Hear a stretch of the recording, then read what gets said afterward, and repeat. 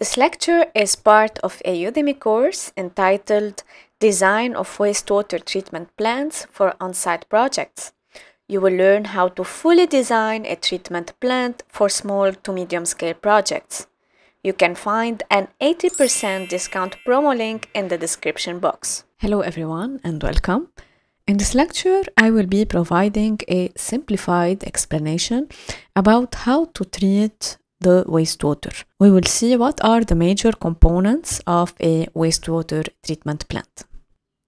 First, let's start by understanding the wastewater characteristics. So, what are the major components and pollutants of raw sewage?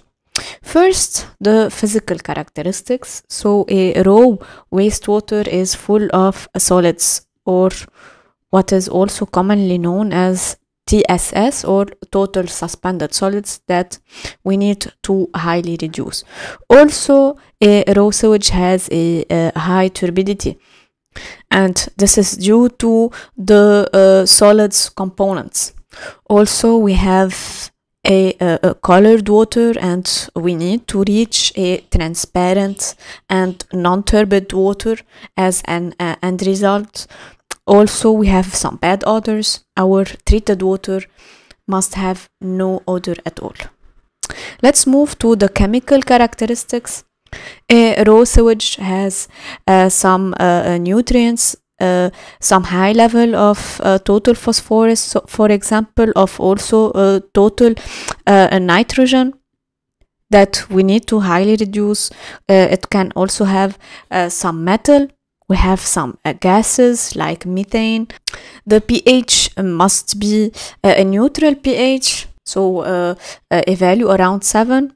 And also a raw wastewater has some organic matters, what is commonly known as BOD, or biological oxygen demand, that we also have to highly reduce, and also something else called COD, or chemical oxygen demand. Also, these two organic matters need to be highly reduced. Finally, we have the biological components, mainly microorganisms and some dangerous pathogens like the bacteria, helminths, viruses. Also, we have to provide a treated water that is safe from all these pathogens.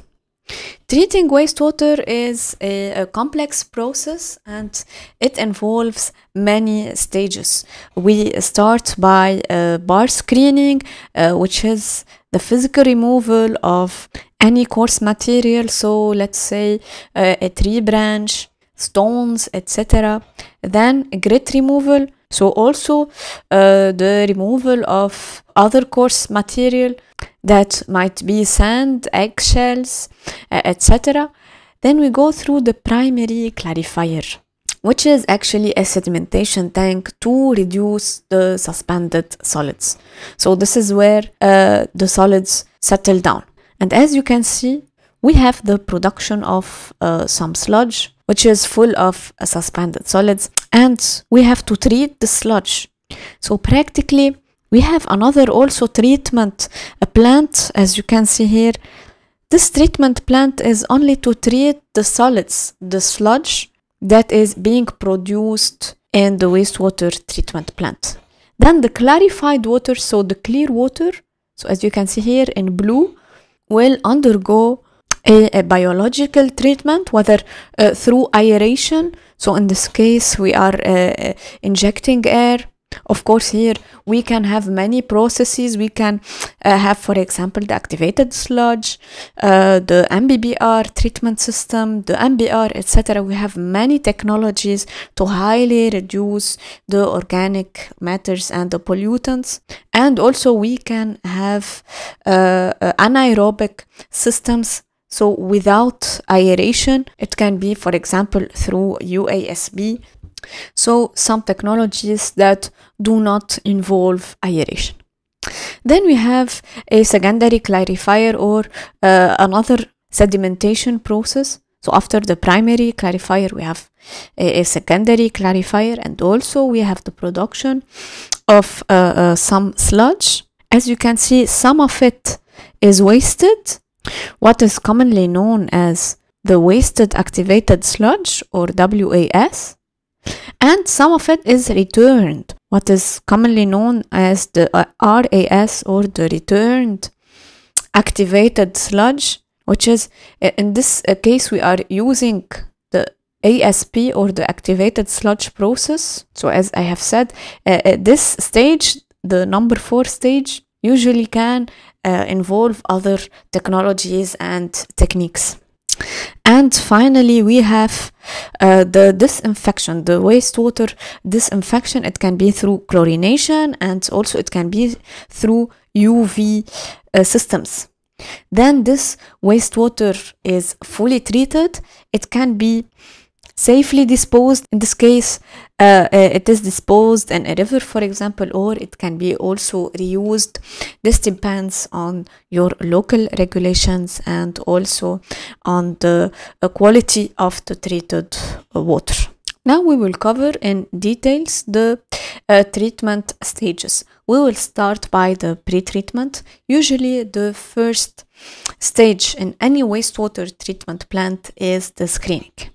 And the purpose of the screening is to protect the wastewater treatment plant components, or the parts of our treatment plant, from being damaged by removing the coarse material. So we don't really want stones, brushes, and other debris to enter into our wastewater treatment plant. Otherwise, we might face some damages within our piping systems, within our mechanical systems also.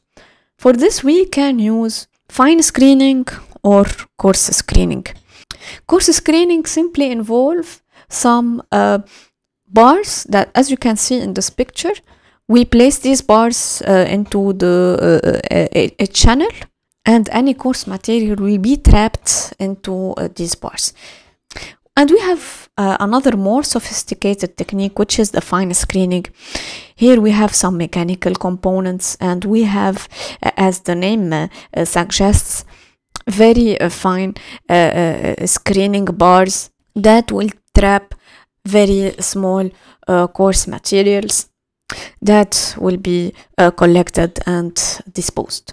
For more information about screening, you can go through the already posted screening lecture.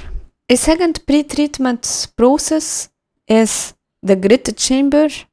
And in this case, we will eliminate smaller grit material like sand, eggshells, seeds, bone chips. And also the main purpose is still to protect the pipelines and channels from clogging.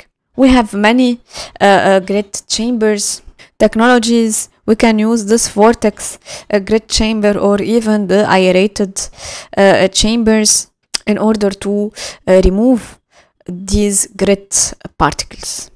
Next, we have to use an equalization tank. So after the screening and the grit chamber, now we have to use the equalization tank. Now let's try to understand the purpose of this tank.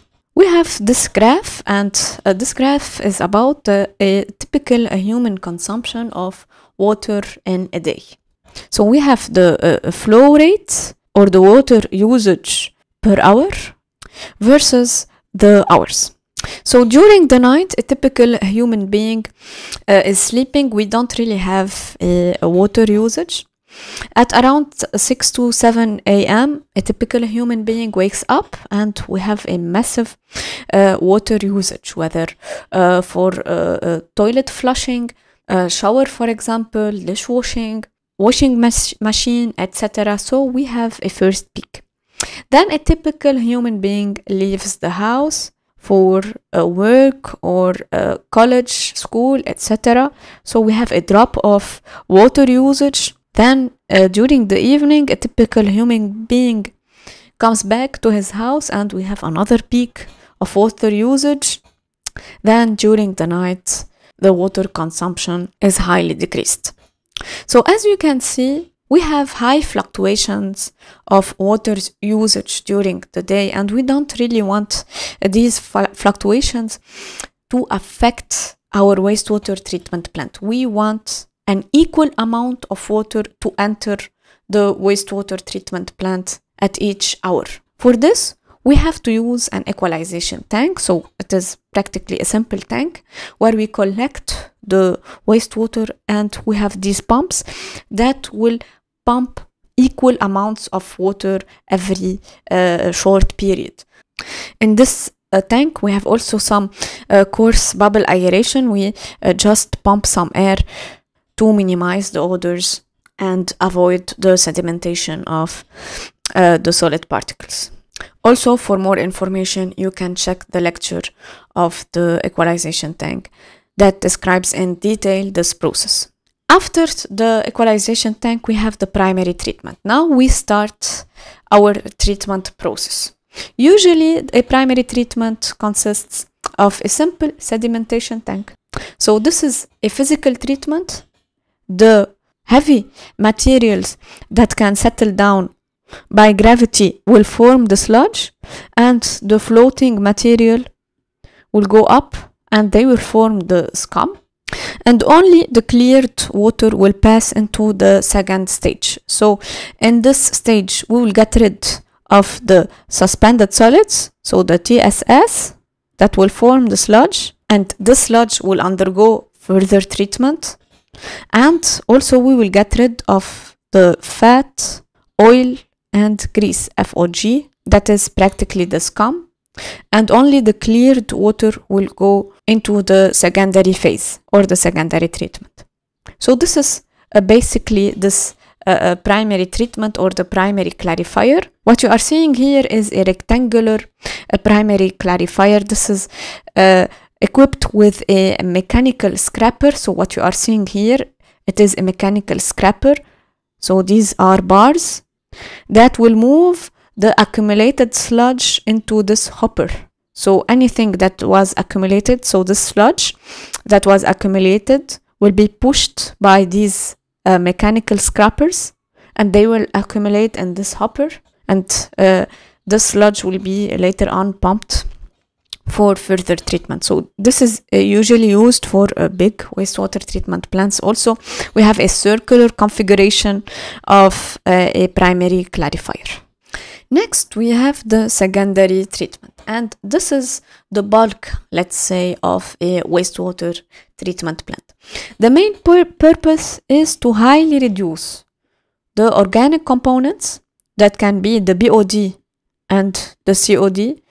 So we want a high reduction of these two organic components, and also some nutrients like total phosphorus and total nitrogen, so nitrates, nitrites, so nitrogen components, because these two can highly deplete oxygen of a river. For example, if this wastewater is later on disposed in a river, we might face eutrophication and oxygen depletion of this river. Nowadays, we have many options for the secondary treatment. We can go for aerobic treatment, so anything that involves oxygen.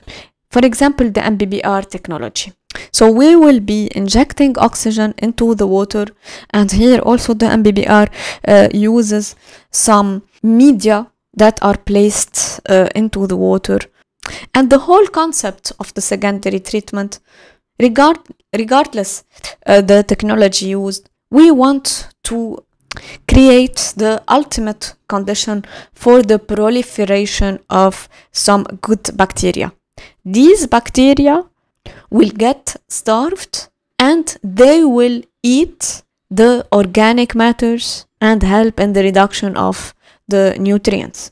So whether you are using aerobic or anaerobic systems, we have always the same concept, creating these good bacteria that will eliminate the organic matters. So for aerobic systems, we can use the MBBR technology. We can also use the activated sludge, the MBR, etc. When we say aerobic, it means injecting air. So we are using air blowers and air diffusers. We can also use anaerobic technologies, so no air is being injected. For example, the UASB technology. So in this case, we don't need air blowers, for example. Finally, the last stage, which is the tertiary treatment. And in this stage, we will disinfect the water, whether using UV lights that involve no chemical addition to the wastewater, or even chlorination, so adding chlorine in our water, whether in the gas form, as you can see here, we have gas chlorination, or in the liquid form, we can prepare a chlorine solution and inject it, or even we can add chlorine tablets if we are dealing with a small wastewater treatment system. So these are the main stages of a wastewater treatment plant. We can expect this final result, so a clear, odorless and colorless water with highly reduced organic matters, pollutants and nutrients. This water can be safely disposed. We can dispose it into a river, for example, or even reused. Thank you for watching this lecture. Please don't forget to like and subscribe.